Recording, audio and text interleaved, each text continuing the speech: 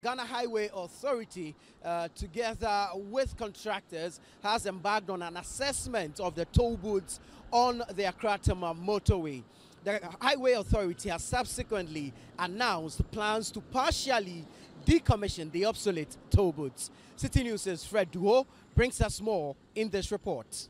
There was a fatal accident that occurred on the Tema-bound side of the Accra-Tema Motorway on Sunday last week, and contractors from the road ministry are yet to mobilize resources and move to site to clear the debris from this location. The work is going to be in two phases. The phase one is where the lightning engineer is going to illuminate this particular environment to ensure that the main contractor that would be engaged in the phase two to clear the debris from the motorway also has that sort of bright environment to be able to work day and night to ensure that the work is done in time to equally afford motorists that free flow of traffic. Achu Amejake is the director in charge of road safety at the Ghana Highways Authority, and he's been speaking to me on what this whole project is about. When is the main demolition supposed to start?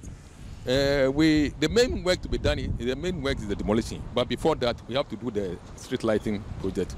And as you know, we have brought a contractor as a street light contractor to the site, and he will begin work in earnest tomorrow. And we anticipate that between 5 days to 1 week, he should be able to get the street light works completed. And thereafter, the contractor, but if he's able to expedite the works, that means the demolition contractor can get to the site earlier than a waste time. Have you mobilized him already? Is he aware in any way? We are going to use our own construction unit. It's called the bridge maintenance unit. They have the facilities and capabilities to undertake the works. So my understanding is that this work or demolition will be done in the night, hence the enhancement of the light. Day and night. But if you have the light, it means that it can be expedited. That means you'll be working day and night. Any measures in place to control traffic? Yes, so we'll put in the necessary traffic management measures. So it's also part of the cost of the works. So the cost of the is composed of comprises of the demolition works, the street light work, and then the traffic management works. And if they mobilize and move to site, if this person is supposed to finish lightening by within a week, the contractor proper, how many weeks are you giving him? Because this thing still poses danger to the motoring public. But as you can see, it's a minor work.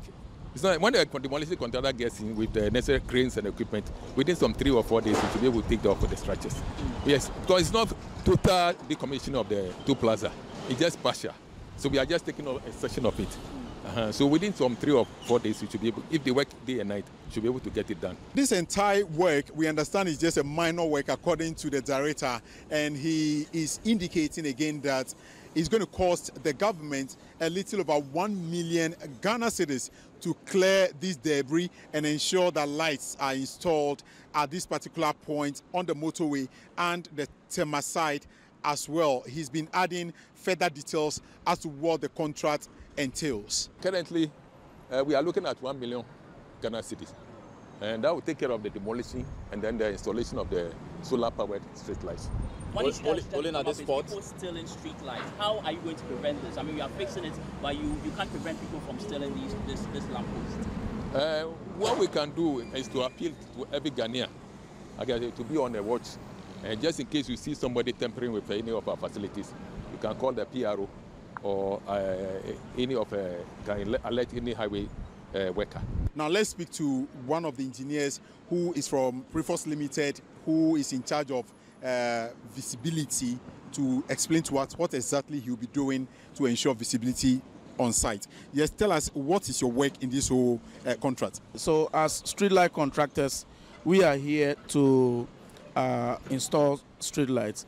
The client specifically stated solar street lights, and that is why we are here. In fact, today we have taken the measurement of the shoulder and to ensure and be sure if there are no utility lines passing right after the shoulder, so that when we are excavating to cut our concrete, we don't damage any utility line. Let's get the very first account from one of the gentlemen who lived just by the side of the toll booth and who actually heard the sound that night around 4 a.m.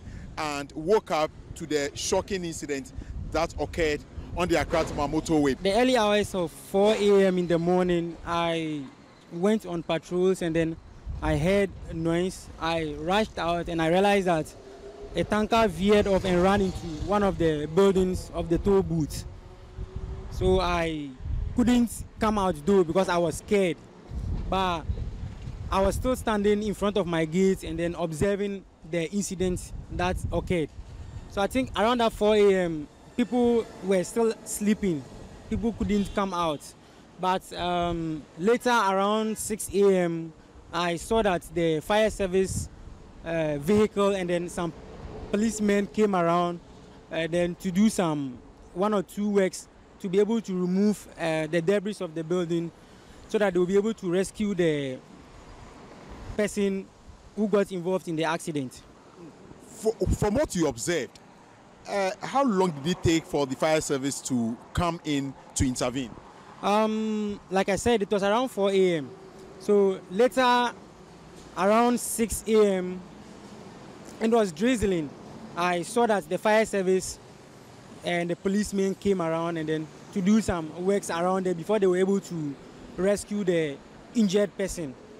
But I think, let me just say, the person even died because I saw that the police carried the remains of the person into the car and drove away. It is quite intriguing to note that a motorway as risky as this nature has no place you can turn for an emergency when there is an accident, and that is a source of worry for a number of drivers or motorists on this particular stretch. Until the toll booths on the motorway are totally removed in their present state, drivers would have to drive with caution anytime they are on the motorway, considering the number of potholes that are equally posing as death trap for their safety.